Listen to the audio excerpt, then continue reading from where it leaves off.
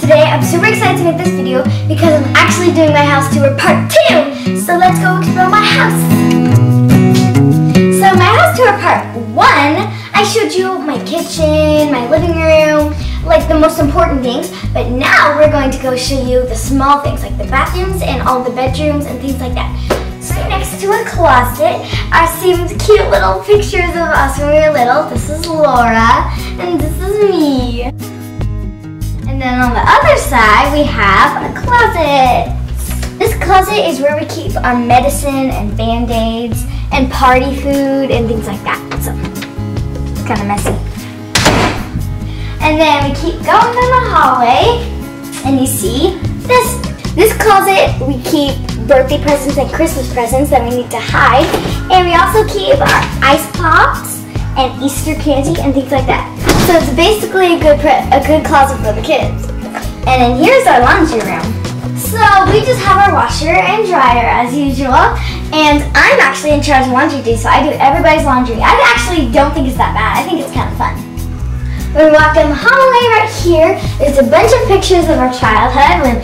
One's of Lily and Matthew and Laura. I don't think I'm on here. I probably wasn't born then. Oh wait, that's me. This is our bathroom. This is actually my favorite bathroom because of all the pretty colors, and I love the green. My mom actually painted the walls. They used to be red, but that just wasn't that pretty. I think this was a prettier color. And my sister painted this.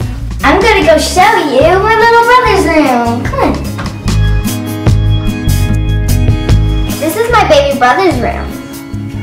I love this here because it's so bright and it's so pretty and I love it. But anyway, so this is their bunk bed for gifts people.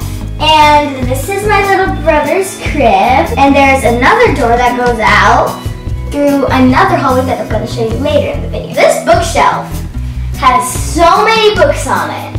It has a lot of books. And we have other bookshelves with like probably more than this because our family likes to read books. And my oldest brother Matthew, which sleeps upstairs, he could read like 2 chapter books in a whole day if he wanted, because he can read really fast. He's like, done! I don't think it's fair. My 2-year-old brother gets his own room and he has his own TV. This, right next to my brother's room, is a closet for sheets and towels. And then right next to it is a door that goes into my room. I'm not going to show you all of the details in my room because that is in a different video that you can go look at right after this. I love my room because it's so big. And this is the door to my bathroom. It's kind of our own bathroom except that it has a door to the other side. You'll see this bathroom in my morning routine and my nighttime routine that you can go look at right after this as well. So let's go out. There's another hallway when you come out of my bathroom. So in here is bedroom number 3, my mom's bedroom. I love my parents' bedroom. I mostly love it because the walls are like the bluey kind of thing, and the bed is so comfortable. It is super squishy and the blankets make it so warm and the fan makes it so cold at the same time. I love it. So we have a lot of paintings in my mom and dad's room. My mom painted this one with some newspaper and paint, and my sister painted this one. It actually teaches you how to make these in one of my videos with help in it. And so after this, go watch it because it's really good. And my dad painted this one, which is above the bed, and I really like that. And he also painted that one. That was probably my favorite one. My parents, for decorations, they have this huge cupboard thingies. And they hold a bunch of antiques because they love antiques. And they're all up there and down here, vases and dolphins and things like that. And then right in the middle of all that, there is a TV. This is kind of funny because my 5-year-old brother still sleeps in here, so I would assume it's kind of like room 4, but it's in the same room as the third one. He's got all of these shelves to keep his toys on, and of course there's books on them. And down here are his books. Like the cat's hat, train books. This opens up to the attic and it goes upstairs.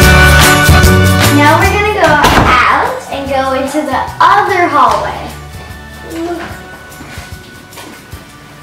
This door behind this painting is the door that goes into my 2-year-old brother's room, remember? And this painting is everybody in the house's hands. And so now we're back to where we started. Here is my dad's office. My dad teaches a little college class right here. And so they all sit on these couches. And then of course he has a huge line of shelves and they all have books on them. And antiques and things like that. And then over here, he has a chessboard, which is like really big. He also has his own sink because he likes to cook his coffee in here.